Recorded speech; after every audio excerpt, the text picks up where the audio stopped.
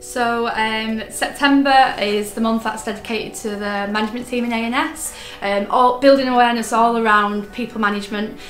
So we're running a load of training activities throughout the month. We've got a fundamentals session, so how you manage the A&S way, a coaching session looking at like softer skills and values of a manager, mental health awareness training even. We've got, what else have we got? So we've bought a load of new self-development books focusing on leadership and management for the management team that we've added to our A&S library.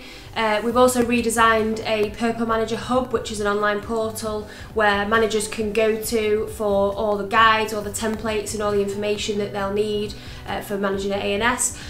All of these activities and things that we've been doing this month are all part of a longer term plan. So it's called Purple Manager, and it's a training program designed for new managers. Managers play such a crucial role and have such a massive impact on their teams. We wanted to just sort of get everyone on the same page in terms of what's required as a manager at A&S. We've grown so much over the last few years. New teams have developed, people have been promoted into management positions. For some it'll be a refresher, but for others the information will be brand new. We just felt it was important to provide managers with training that's been designed by us. We wanted to give them an opportunity to reflect on their own performance and an opportunity to improve as well. Really well, we've still got a load more to come. It's the first time we've ever done anything like this, so we can only go bigger and better.